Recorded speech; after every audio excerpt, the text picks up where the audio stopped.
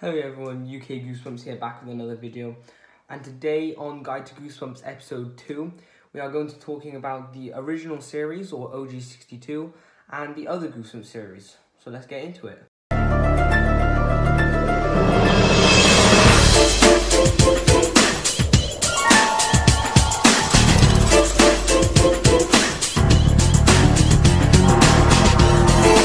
Okay, so Stein has made many Goosebumps series over the years that he's been writing, but probably the most well-known ones, especially for 90s kids and for most people in the community, is probably going to be the original series. But if you're newer, you probably won't know what that is. But basically what it is it's a collection of 62 books.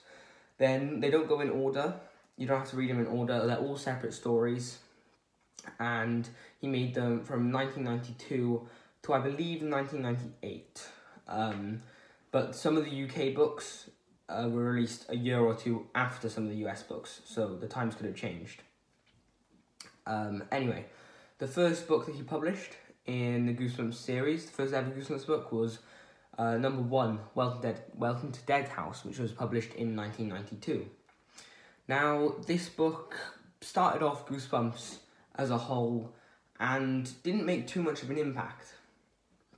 Goosebumps wasn't a big thing to start off with. It took a few, I think it took like a good few, maybe like 20 books for people to start picking it up. But I made a short about this, and they made books with no numbers on the spine. More commonly found in the UK, but some US books would have them. And these are basically test books, and they released these to see if members of the public would actually like buy Goosebumps. So that's really cool, and that's part of like it's a really cool thing to have, because it's a history of Goosebumps. You can see that how they did stuff, and there's backstories to this kind of thing. There's loads of stuff like that with Goosebumps. That's why I think lots of people find it interesting. There's so much stuff to find. Anyway, so it started with Welcome to Dead House, and it was slow to begin with, but soon after a few changes, the new books coming out, after about book 20, they started selling rapidly. So we kept on making them all the way up to the 62. The last book was Monster Blood 4, which was number 62 in the original series. And that ended the original series. So starting then, there was so much merchandise made from this original series. But we'll talk about that another time. That can be a separate video. So that's the first Stein Goosebumps series that was made. The first Goosebumps series Stein made, I should say. And then we go on to Series 2000. Now, Series 2000 was, I believe, a year or two after the original series. Obviously, UK times could have changed it, because the UK books were released a year or two after American books. But it was around the 1997 to 1998 mark, I think the first book was released, all the way to around 2008, I believe. I think so, anyway. It might have been correct. I think that's when Horrorland started. Correct me if I'm wrong, guys. Anyway, basically, Series 2000, what happened was, Stein wanted to create a new series that was a bit darker than the original series after seeing the success of the first Goosebumps series. So he made this collection of 25 books called Series 2000, and it was called Series 2000 because it marked the millennium, year 2000, even though the first book was made only in 98. So yeah, and Series 2000 is known as one of the darker GB Goosebumps series.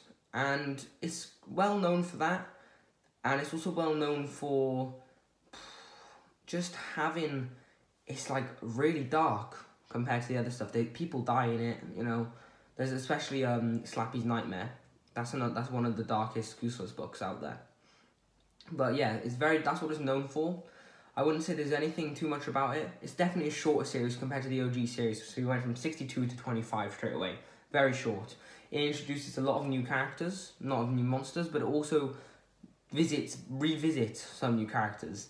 And this was kind of the start of Slappy's kind of, the forefront of Goosebumps being Slappy. He got his 4th book at this point, and Goosebumps had only been going for about, I think it would have been 10 years. So he was already getting popular. And then we went from Series 2000, and then we have Give Yourself Goosebumps. Now, Give Yourself Goosebumps and Series 2000 kind of going at the same time, so there's not really an order to go in them. They weren't, none of them came first, none of them really came second. They were kind of going at the same time. Again, UK times, US times, you know what I mean. And Give Yourself is a choose-your-own-adventure style series. And they have books with multiple different endings. I think there's over 20 different endings in every book. And you choose your thing at the end of the page, and it tells you what page to go to, depending on what you want to do. Now, this is a very unique series for Goosebumps. They didn't do anything like it afterwards. They've never done anything before. This was a one-of-a-kind thing, and I think that not many people bought some of them as well, because it was very different, and this is kind of when Goosebumps was dying out, after about the 8 to 10 year mark. So it was kind of dying out at this point, not many people were buying, and that's probably why Give Yourself Goosebumps is one of the rarer Goosebumps series out there. And I think in the UK it only had 36 books, but in the US I believe it had around 50.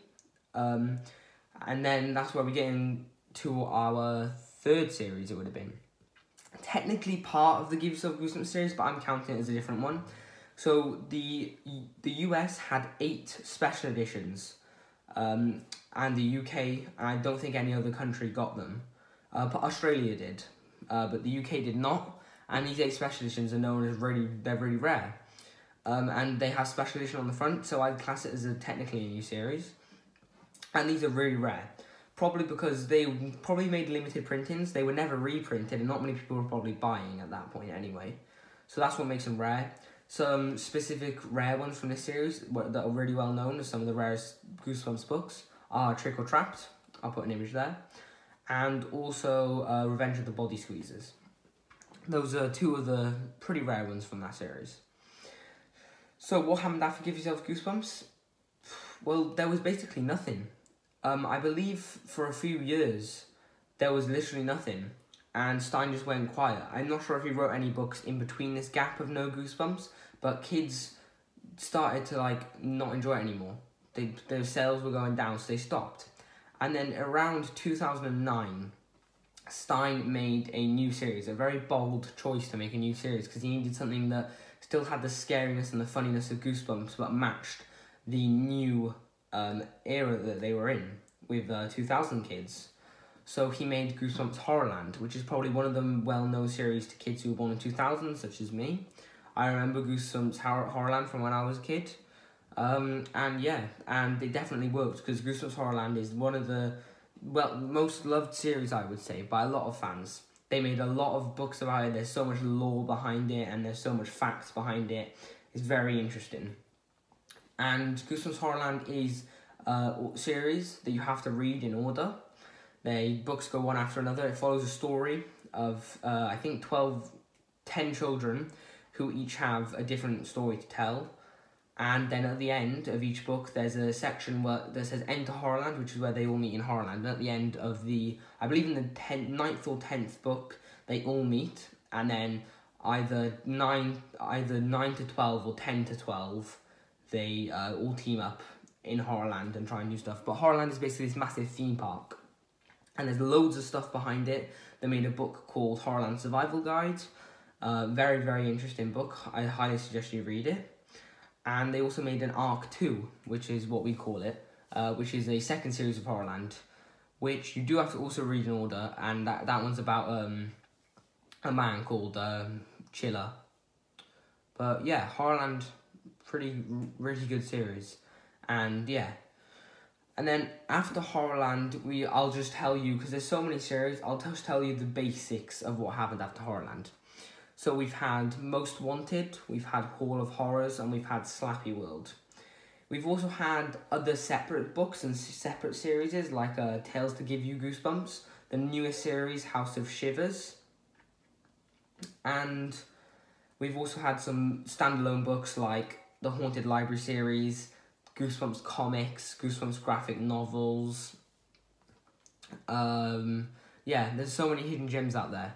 But Slappy World is basically a series dedicated to Slappy. Every 2 books or so, there's a book about Slappy, and the 2 books in between aren't. Most Wanted is a series based on... Some of them are based on Goosebumps books that have already happened, and it's like a second part, but they're not linked, it's just about the monster. And then there are some new books in Most Wanted. I think Most Wanted has the longest Goosebumps book as well.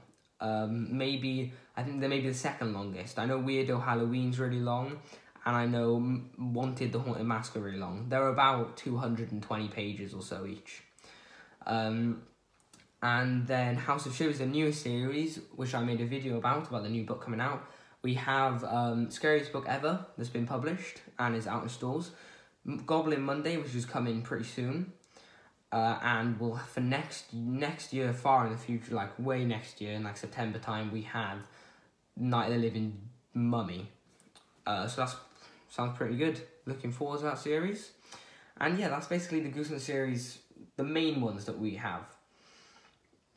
And then House of Shivers as well is it's a Horrorland based series, but only the beginning bit. Other than that, they're all just standalone 6 books. I think it's the smallest Goosebumps series, unless you count the UK Tales series, because UK Tales, to give you Goosebumps, only got 2 books. But yeah, that's the series we have in Goosebumps. And yeah, that's about it for you guys today. So I hope you guys enjoyed the video. Hopefully I gave you as much information as possibly can. I want to keep them kind of simple because I want new people to watch this, or people who want to know about Goosebumps, and I don't want it to be too overwhelming. So I tried to break it down into sections. So there's loads of other information, but don't worry about it. So I hope you guys enjoyed the video, and yeah, have a great night.